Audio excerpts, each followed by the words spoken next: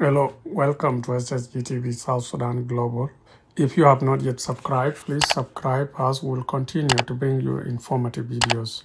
What happened in the meeting between President Kiir, Benjamin Bol Mel, Finance Minister Dr Barnaba Bak, Vice President Taban Deng, and Dr Barnaba Marial Benjamin. According to President Kiir's office, his government on Monday renewed commitment to embark on a massive rollout of infrastructural projects across the country. The statement also said that the work on the roads in Bahr el Ghazal, Nile and Equatoria regions is progressing well. Moreover, it stresses that the work on the Juba Bahr el Ghazal and Juba Bor-Malakal highways is progressing well. Work on the roads in Equatoria will commence soon, it stresses. However, government claim of progress on road construction is denied by those on the ground, as can be captured in the commentaries. Businessman Benjamin Bol Mel, who also doubles as the presidential advisor on special programs, can be seen looking down